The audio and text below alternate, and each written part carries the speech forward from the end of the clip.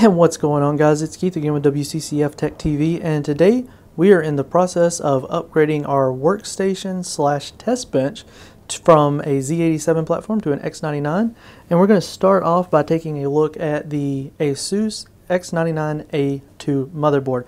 Now, this is the second iteration of the X99A. It's been revised for full support for Broadwell-E, and that's why we went ahead and went for the A2, because we ordered up a 6800K to go in it. Alright, so let's take a look around the box, take a look at it. It's fairly simple, and on the back you get the typical marketing with the 5-way optimization. It's got the safe slot, we'll take a look at that. It's got their OC socket where they've got the additional pins for overclocking. It's got a dedicated new fan controllers, which is something I'm really excited about, and part of the reason why we went with this board is so that it could have better control over the fans for cooler testing whenever we do that. Now, it does have the Aura, the RGB lighting on the motherboard. I'm not the biggest fan of that, but some people like it, and well, it's just part of it now. It's got the Crystal Sound 3. It doesn't have the Supreme effects like the ROG boards, but the Crystal Sound 3 is great, and bearing that I typically use USB sound devices, not too terribly concerned about that. So let's take a look inside the box, and we're going to pull the motherboard out and set it to the side for just a moment as we go through the accessories that come in here. Alright, put that to the side.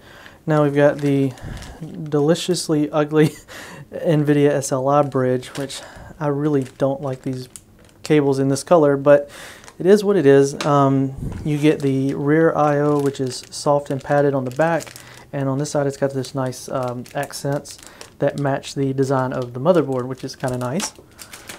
Then you've got the CPU installation tool for people who are not too comfortable with handling the processor, and we'll actually do a separate video on how to use this to install your processor in the motherboard. For those curious, it's got the Q connector for the front panel headers. That makes it really easy to connect all of the front panel I/O, the power switch, reset, and all of that. Got the driver's disc in case you need that. Otherwise, download those from the website. It's got this little bitty standoff for the M.2. I kind of like that it's separate but not installed, so you can either have it on or not. I would recommend going ahead and installing this so that you don't ever lose it. And you've got a front panel USB Type-C connector, and that's kind of nifty because it's starting to become more of a thing on cases. I know cases such as the Cooler Master case, Maker Pro has it on the front, and you need that to connect. Now, it does come with 4 SATA cables. Now, it can support a lot more than this, but it only comes with those. And then a user guide. So all of the information that you need to use the motherboard is in there. So let's set all this back in there and take a look at the motherboard itself. Now, this is the motherboard itself. It comes in this cardboard surrounding, and it comes wrapped in anti-static material. So we're going to go ahead and move all this out of the way. This is a wooden surface. It is scratched up, but that's because I set a lot of motherboards and graphics cards on it. Now let's go ahead and pull this puppy open and get it out of the bag and take a look at it. I'm going to go ahead and take this humongous plastic protector off of there. And there she is. Now let's get in here a little bit closer and go around the motherboard and take a good look at it. Alright, so starting at the top, you've got an 8-pin and a 4-pin for the CPU. Now, the second 4-pin is optional. You don't have to use it. I'll be using it just because the power supply we're using supports it. And you do have the nice metal heatsink on the VRMs here, and you've got a pump header and 2 fan headers for your processor, which are kind of nice. Your memo K buttons over here on this side. You've got the 2011-3 socket there with the quad channel setup for 8 DIMMs on either side of it. I've become quite a fan of these covers over the rear I/O. It's just a personal thing. I really like seeing them on motherboards now. It does have an additional heatsink over here for additional cooling over those components. Since that's not the VRM, but that is the memory controller or the memory power delivery, so it assists in keeping that cool for whenever you're powering up enough RAM DIMMs. Rear I/O is your standard fare. You got your BIOS reset. You got a PS2 port, combo port there. That's nice for debugging and overclocking if you're into that kind of thing. We've got the 4 USB 2.0, and you got the USB 3, USB 3.1, and 3.1 Type-C. And then you've got your LAN connector as well as your audio ports here on the back for 7.1 plus optical digital out. And you can see that is down here with the Crystal Sound audio.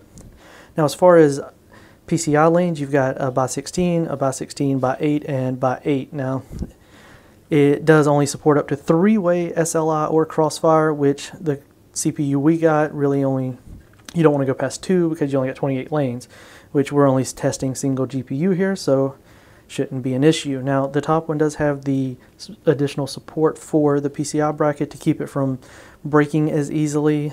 That's never really been a problem for me, but I have seen people have it happen to them.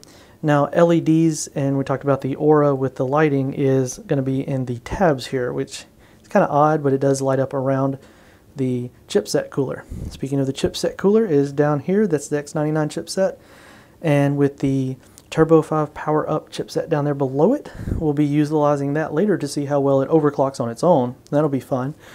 Now you do have your power and your reset switch as well as your Q code readout down here, which are really important to me, especially when diagnosing problems. You do have a header for the aura for RGB control from the motherboard, so light strips that you may have you can control from the motherboard.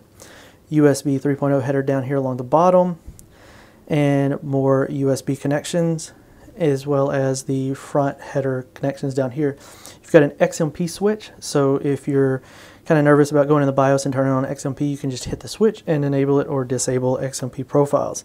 You have your M.2 SATA port down here with the standoff supporting the much longer versions instead of just the shorter ones. And then around here to the side, we'll take a quick look here at the storage connections points that you've got here. You've got all of your SAS, your SATA Express, your U.2. You got plenty of connections down here, as well as additional ones up here toward the top, as well as more fan headers located along here, and a second USB 3 header. So you got 2 USB 3 headers on there, the 24 pin, and that's really the motherboard. I mean, in a nutshell, it's not the most advanced motherboard that you can get for X99. It's kind of what I would consider your middle of the road mid-range board. It's got most of the features you're going to want. Nothing too crazy. Not a lot of difference between this one and the ROG Strix, which is why we went ahead and decided to save a few bucks and go with this model. Now we're going to set this to the side here only because I've had some people curious about the packaging and such for it. So the Broadwell-E chipset packaging, so you got the box that the processor comes in. You notice it doesn't come with the heatsink. You get all of your information there, as well as some more stuff from Intel there. And that's really about it, but take a look at the inside, what comes in there. Go ahead and pop this open. Alright, if it'll let go. Alright, you've got your case badge and your manual for it, as well as the processor itself, which is in this interesting cardboard contraption here. So you get that to the side, and there it is. There is the i7 6800k Broadwell-E chip. These things are fairly large. Alright, that's been it for this video, and in the next video I'm going to show you how to use this CPU and this motherboard using the chipset installation tool. Alright guys, that's been it for today. Feel free to subscribe to the channel, like the video if you found it interesting or intuitive, and we will catch you in the next one.